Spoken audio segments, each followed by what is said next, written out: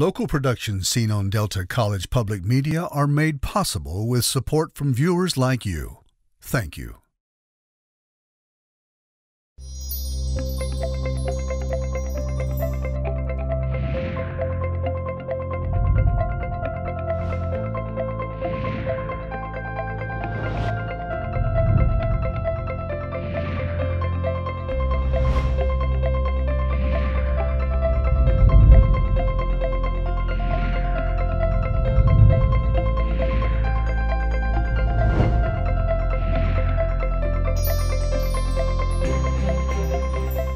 Hello, everyone. Welcome to Junia Doan's The Spark.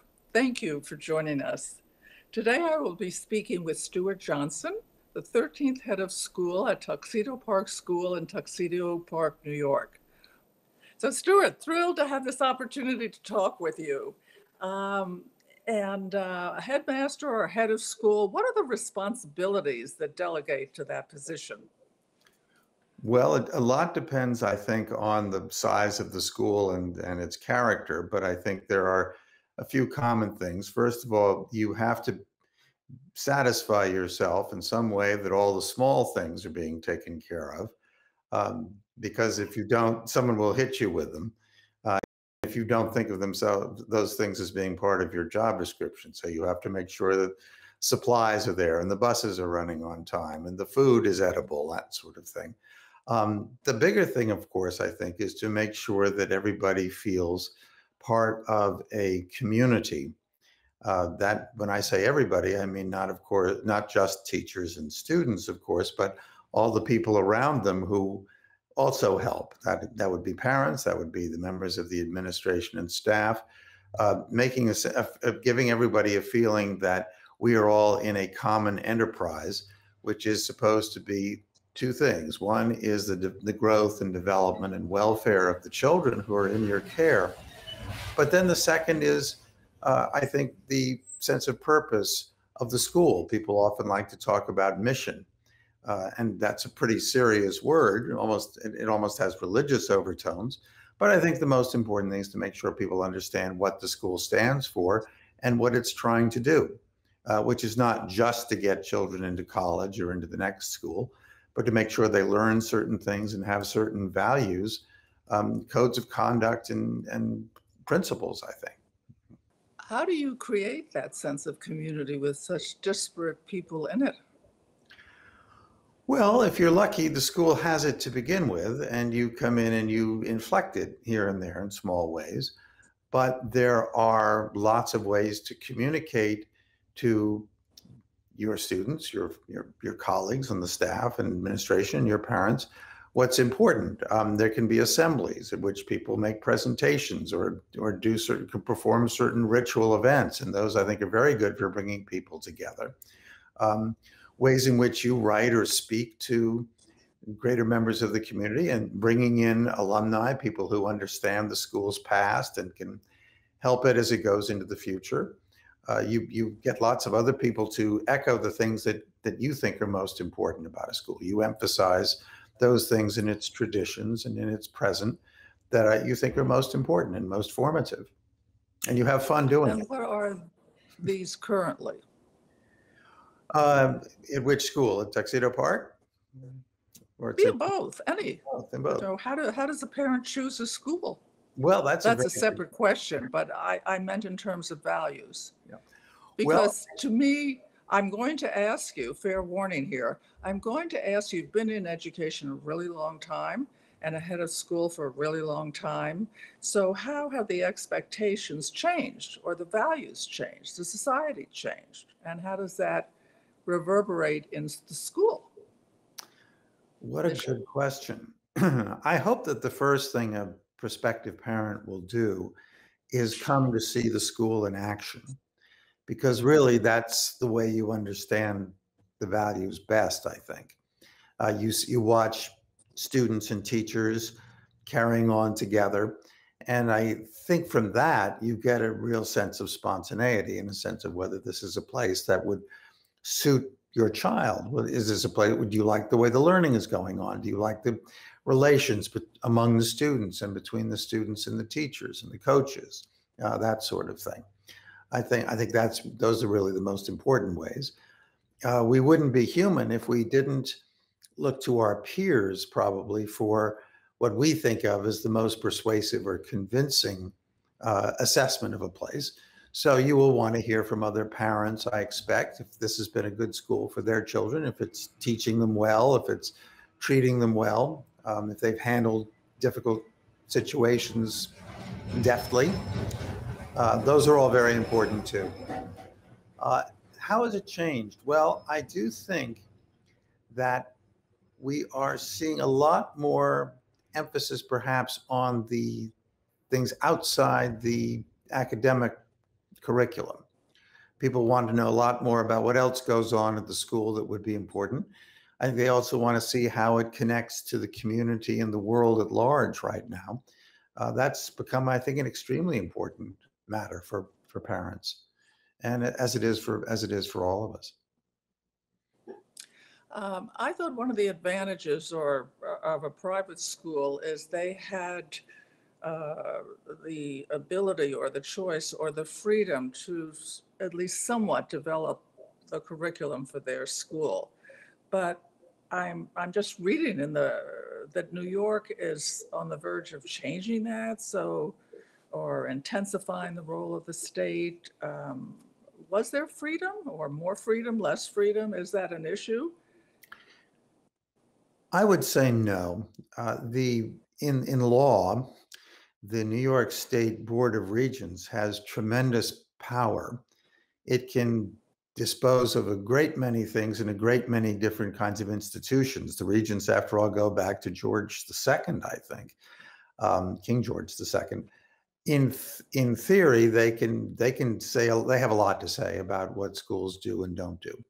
In practice, they have proved mostly willing to let independent schools police themselves, so long as they have a good organization that does the accreditation and make sure that the schools are doing their jobs properly. There are occasional mutterings or rumblings about the states wanting to insert itself more, but by and large, the state is willing to let parochial schools and private schools do their business on their own. So I grew up a time when honor, the concept of honor, that is to say, self-control, that held your behavior to a higher standard than the law, was a concept to be taught and to be learned. And I think that's faded out. What has replaced it, or has it been replaced? That's a good question. Honor to me is a very important thing. And it is something that in old fashioned schools, you may not say explicitly, you may not use that word, but I think it's quite implicit that you do something in a way that is honorable. The school song of St. Bernard School and the school hymn ends "Do honor to St. Bernard School." Now that does sound pretty old fashioned in this day and age, doesn't it?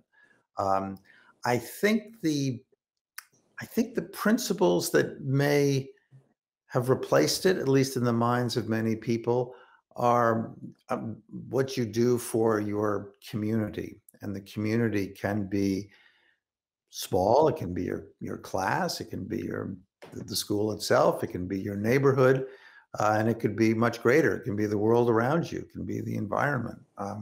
But I think in many ways, students feel a call to do something to support and to strengthen that sense of community. The other thing I've noticed, I feel, as you know now, that I'm a New Yorker, and for many, many, many years, and much of my character and interest. But in any case, I've also lived here a really long time, and what I see is about every 7 years, small things in the society change. It changes, and so one of the things I'm experiencing is the erosion or the erosion of the concept of respect for someone older, more educated, good at something, whatever, whatever. And A, am I wrong or right? And two, B, what has replaced that, if it has been replaced? Well, you are asking good questions, aren't you? Thank you. That Appreciate that. no, I mean it. You know, it's funny. I grew up as a student in the young student in the 1960s and in the early 1970s. And it seemed to me that the idea of respect for authority and for elders was very much under some kind of attack as I went through elementary and secondary school. And yet we retained considerable respect for our teachers. There was no doubt of that. Um, but I think I went into the world as a young adult expecting young people to challenge what their parents thought was good for them, what their teachers told them they should know, that sort of thing. I'm not sure, ironically enough, that I haven't seen students who, well, I don't know if respect is the word, but they certainly absorb or assimilate the lessons of their parents without fighting them a whole lot. And that would mean that they respect their teachers too. Now, I think that their parents may challenge teachers a whole lot more than they did a couple of generations ago. But I'm not sure that the students disrespect them, at least in the confines and the structure of private schools. Public schools may be a different matter. I'm not competent to say. Does Well, that you grew up with what were the slogans? Never trust anybody over over 30? 30. There we go. Feels good, do it, just do it, is kind of he Exactly. said. But in any case, how do you just not do it? Uh, how do you teach? Um, can you teach? You can require, but can you teach edited action other than threat out of goodness? The religions try to do that. Yes, they do. To me, the most effective thing is if children come into an environment, a school, an atmosphere in which they see other students, particularly older ones, uh, behaving in that manner. If the older students Hmm. are already showing respect, the children look around and they say, we all do. You look around at a new place, you say, oh, this is how people act. And most people adjust their behavior accordingly or try to within limits, Hmm. of course. There are a few perverse people who will do the opposite, but I think on the whole, they look around and they say, oh, this is a place where you act in this way. And they do. And what did you absorb from your home in that respect of how to act, or From what were my the values? from my home, Yes. certainly great interest, curiosity, interest in learning things and trying to do them well. Um, Not feeling that it was essential to be perfect. I'm glad of that. Um, One of my predecessors at St. Bernard's, Bill Westgate, was a very good headmaster, but he was a perfectly terrible cello player. And he used to say, if a thing's worth doing, it's worth doing badly. And so sometimes I think being an amateur, giving things a try, is a good thing. And I also think being respectful, but also having a good sense of humor about things is tremendously important because children do grow up Uh, these days with a lot of stress, and it's good to have humor. What did you decide to teach your son, or you and your wife decide to teach your son, Stuart, by way of values? I think some of the things that I mentioned, you want them to think that learning is important. It's serious, but not solemn.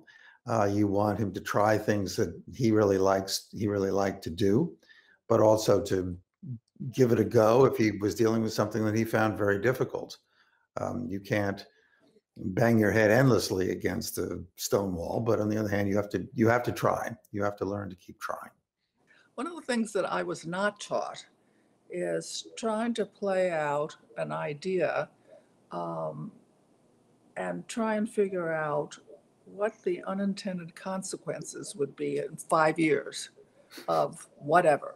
And or the sense that you have to evaluate an action you've taken or whatever anybody's taken or the government's taken or whatever to see if it's still good if the efficacy is good.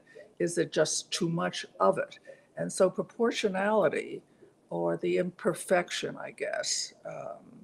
Fieldson certainly emphasized utopian dreams.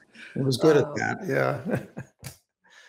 But I think having that discussion in the classroom, but certainly in life, is something that I would, and now that I have grandchildren, I try to, even though they're very young,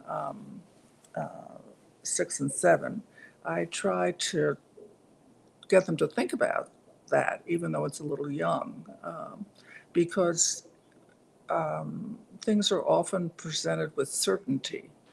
And being one that's personally curious, very curious, I think reserving that, I won't call it skepticism, but the desire to know more, or even myself, if I have an opinion on something, I mentally take the other point of view just to see where I could be wrong, or what I don't know, it entertains me anyway. And to be able to do that, I think is very helpful. You don't have to like the other point of view, but you have to understand it. And the benefits, at least, people believe in. So I hope some of that is now taught in the schools, or a school that you've been associated with. That is a very good point. Unintended consequences is, I think, a lesson that's hard for lots of people to learn. Certainty is certainly easier for young children to expect, but they learn very early on that they don't always get what they want, and certainly what they expect. It may be hard for them to see around corners and see much into the future. That's very much a learned talent, I believe. So you may have to give them a certain amount of certainty, even if you don't believe it. But there's no doubt that as they get older and heading towards adolescence, I think it is important for them to see that things are ambivalent and tricky and not always predictable, because they know it too, and they experience it more and more in their lives as they grow older. It's a good quality, but living with uncertainty is not easy for a lot of us, and it's something that children certainly have to learn. Can you teach depth of perception as a teacher? Yes, I think so. Again, it comes with time and age, and some mistakes and all that sort of thing. But you can help students see that things are not so easy. I think discussing literature is a great way to do it, and interesting books and poems and plays, because that's where perception or perceptiveness is really laid out for analysis and for understanding. And it's something they can read about, and then perhaps they can try to imitate it or develop it on their own as they get older. But it's a long. What made you a good teacher? I don't know that I ever was a good teacher, but I really enjoyed working with children and understanding that every child is different and needs his own or her own line of communication, and having fun with them even when it wasn't easy. And I think that connection is essential. It's a vital spark. How do you develop it? Oh, well, I think you have to like young people, but you also have to be always working on it as you teach. In the act of teaching, you modify what you do because you see it's not working, or you see it's working for some and not for others. And so you have to find another approach for that boy or girl. It takes a long time, but it has to be something you enjoy doing. Is that true about being a headmaster or head of school too? Has to be moderated, and it takes a long time to learn? Oh, I think so. I mean, you make 100 mistakes a day, don't you? Or maybe 150. And you just hope you make them less badly, or fewer mistakes the next day. But yes, absolutely. The great thing about not moving from teaching to administration is you come to appreciate that what everybody does in a school is essential to make it work. And as a teacher, you think, well, you're the savior. You're the one who's going to rescue these children, either individually or in the lump, and make them, members of the human race. And then as you realize it's a lot more complicated than that. They have parents, they have all sorts of influences around them and outside the school that are beyond your ability to touch. But you also appreciate all the different people who can make contributions and inflections. As social media became such a factor in our lives, how has that affected your role? I tried to discourage it. I think it's become, I don't deal with it much myself, but I do know that it's extremely important for a lot of young students and also for younger teachers. And you have to help them see that that is not the way to see the world in terms of likes or dislikes or how many people you have in your fan base, that kind of thing. Being your own person is extremely important, and it shouldn't just be in the reflections of other people, particularly through that medium. Do you think people, kids raised in the suburbs or surrounding New York have, I'm not searching for sort of a different beat than city kids? Well, I'll find out, won't I? I'm just starting. That's true. But I, of course, always thought so.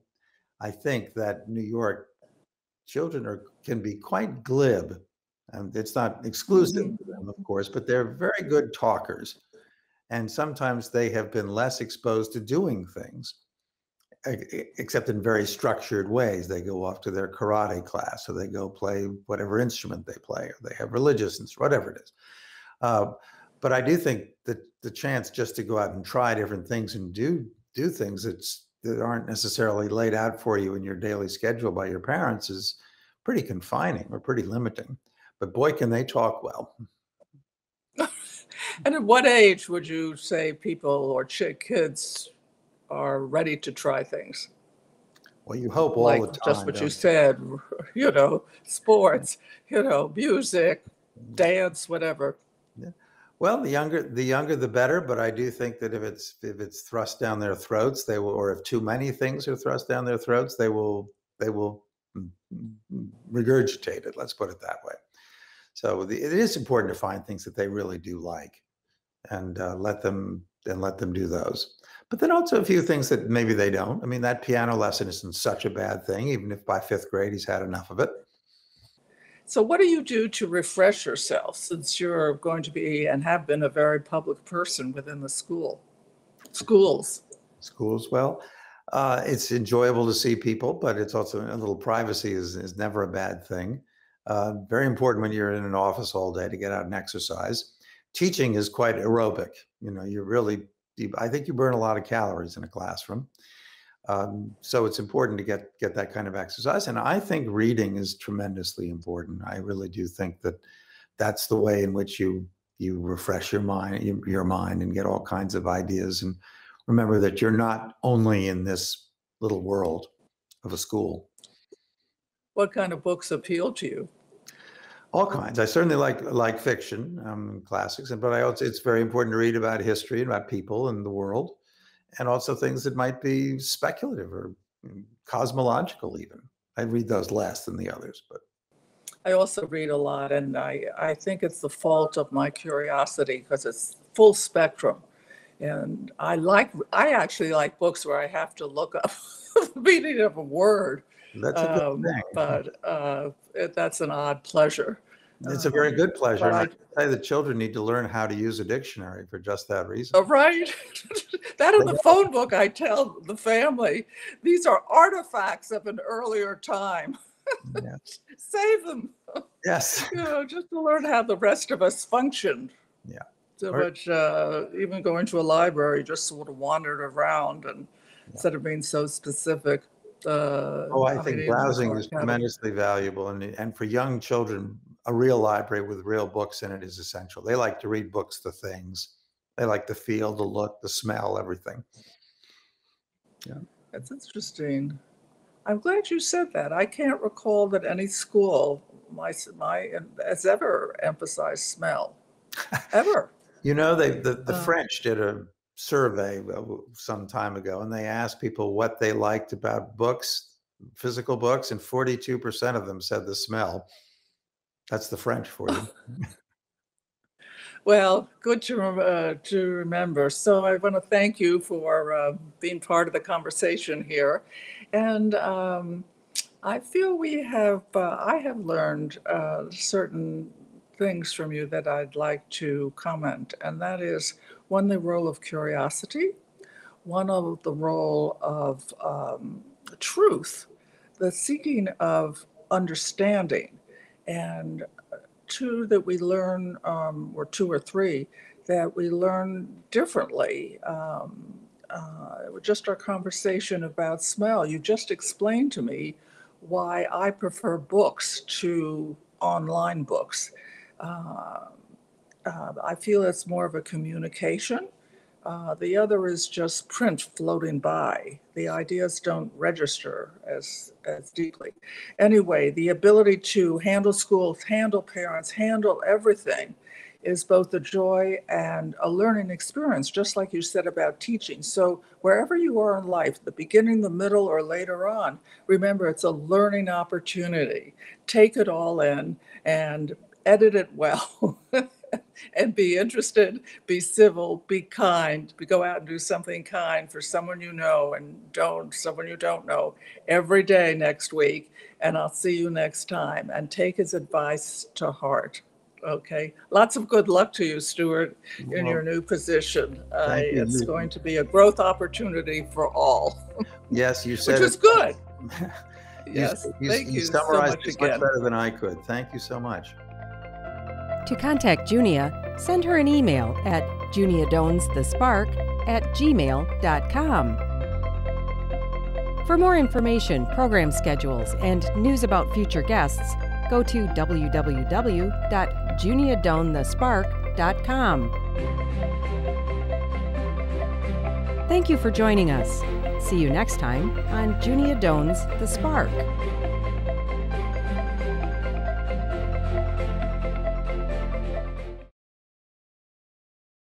Local productions seen on Delta College Public Media are made possible with support from viewers like you. Thank you.